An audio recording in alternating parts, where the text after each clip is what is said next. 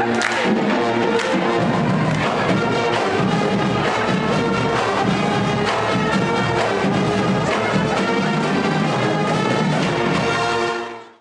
this segment of HBCN Weekly, we take a closer look into what HOSA is really about, what seniors plan on doing as they get closer to graduation, and personal opinions on abortion. This past 30th of January, Holmes High School hosted its second annual blood drive. We talked to some students and teachers to see how they feel about it and its impact on the community.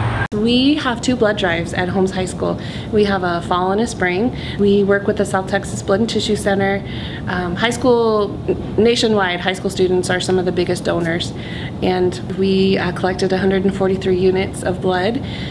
Each unit of blood can save up to 3 lives. I donate because I have the second universal blood, and I feel like if I can save somebody's life, why shouldn't I? You know, you could be saving a family member, you could be saving a neighbor, you could be saving a schoolmate, a classmate, a peer, you never know. I think it bands us all together as one human. I think the blood drive impacts our community because it really shows an initiative to help those who are really in need. It's really cool to see how people I know giving blood to give back to the community and to really show their appreciation for what this blood drive stands for.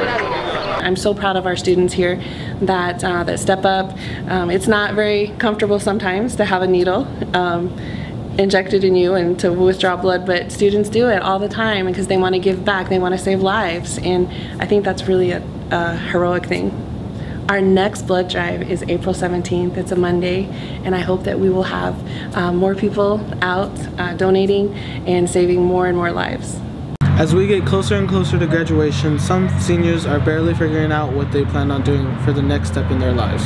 As reality hits, we talk to these seniors to see what their plans were after graduation. Plans after high school are to go play basketball in college. After high school, attend University of Texas A&M Kingsville, and further my football career. I am going to attend Southwestern University and play football and study major in kinesiology.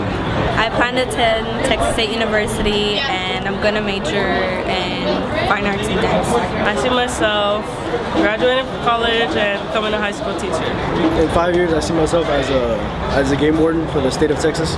5 years, I see myself as an assistant coach at any level, just working my way up. I see myself as a graduate from Texas State University, and I do see myself as, teaching dance. Major goals is to help my mom and my dad out with all the bills they need. Successful father, work, made my mom and dad proud. Used to be a hardworking husband and father, and to be a successful head coach. Help other kids find their confidence through dance.